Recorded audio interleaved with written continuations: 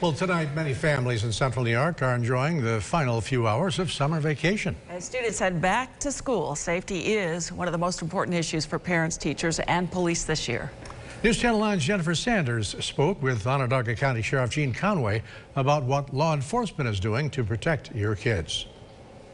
Sheriff Gene Conway is pushing for the state to pay for having an armed school resource officer, also known as an SRO, in every school, saying that there are several local districts that simply don't have the means to pay for one. The SROs are seen as educators, counselors, and law enforcement officers. Conway, along with the county's school safety task force, recommends an SRO as a preferred method to protect schools instead of arming teachers or staff. More importantly, the task force is pushing crisis prevention as students head back to school to make sure that everyone stays safe. We are certainly promoting the see something, say something.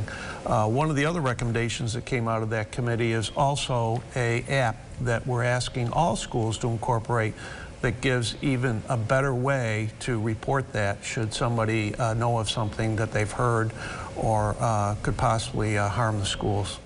And many districts are also upgrading building maps and classroom locks. The Syracuse City School District is waiting the outcome of a pending $7 million grant that would allow for security cameras and a streamlined operation platform. Rod and Christy.